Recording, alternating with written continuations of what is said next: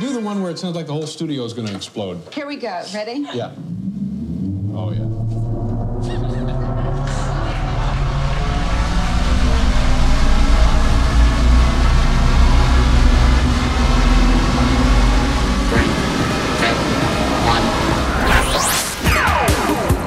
What do the Coca-Cola pop and pour sound effect and the Atari video game's audio logo have in common? They were both created by Suzanne Ciani, a pioneer in electronic music.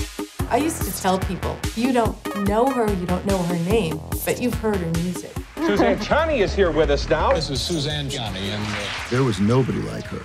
She came up with sounds that were just completely different.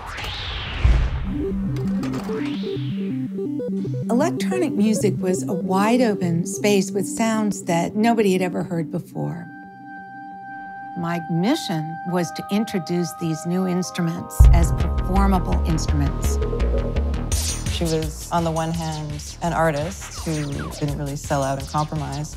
But on the other hand, she was a super successful businesswoman who made her art work.